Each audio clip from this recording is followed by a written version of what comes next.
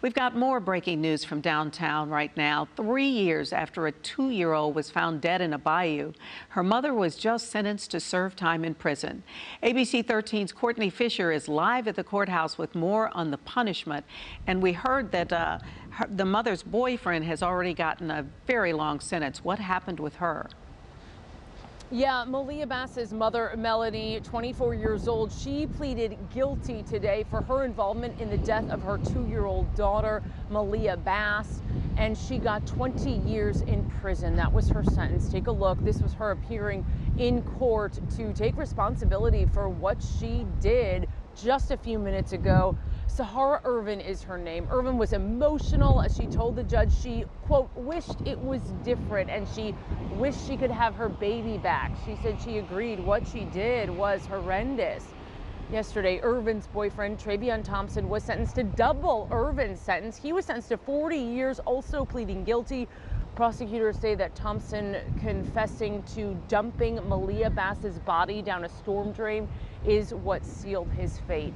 This all happening back in August 2020. Maliyah Bass went missing and days later was found in a bayou.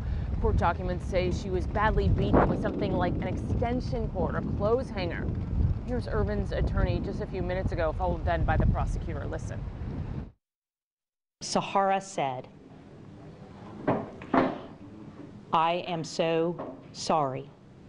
I am responsible. I am responsible for my daughter, and I failed to protect her." She said that she will never forgive herself and that she wishes that it was her that had ended up dead instead of her daughter. She owed her daughter a duty of protection. She owed her daughter a duty of protection specifically from Travion Thompson, and she didn't do that. And then she participated in the plan to dump the body down the storm drain. And so for that, she had to be held accountable.